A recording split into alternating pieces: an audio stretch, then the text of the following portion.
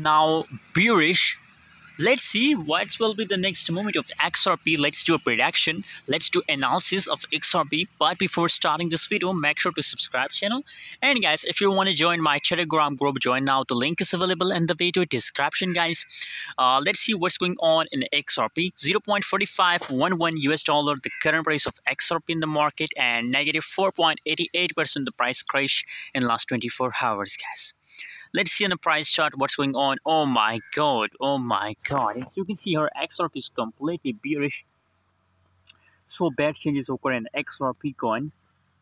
So bad. And still, I think it's some make a reverse, guys, from this point. Guys, you can see here is safe for a long time, but here from this point it's trying to make a reverse, guys. But also wait for the confirmation. If it break this point, if it make a breakout with this resistance, guys, in this case I recommend that open a long position in an XRP.